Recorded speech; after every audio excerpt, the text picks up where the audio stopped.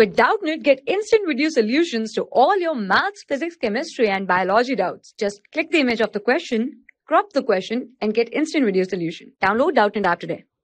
Hello everyone, here the question is which one of the following alkyl bromide undergoes most rapid solvolysis in methanol solution to give corresponding methyl ether, right? So methanol, that is CH3OH, CH3OH. So let's say here at OH, at O the lone pair is present, so it required positive charge, right?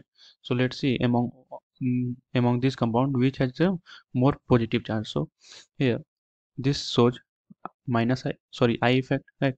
And here due to I effect it partially positive charge occur at this carbon, and here this C double bond is also a sp2 hybridization, and due to this it's withdraw electron from this carbon, and due to sp2 withdrawing electron from this, here also a partially positive occurred at this carbon. So here positive charge occurred due to two factor, and here this is only here at the second compound also delta positive occurred, here also delta positive partially positive occur, and here also partially positive occur, right?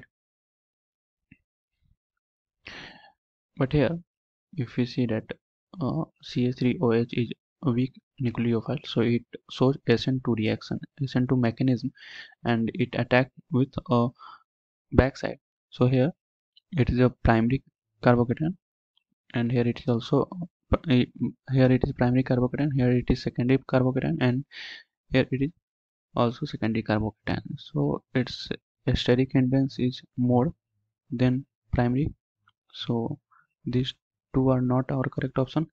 Next, 1 and 2 both have a same primary carbocation, but the positive charge is more in 1 with respect to 2, so our correct option is option A, right?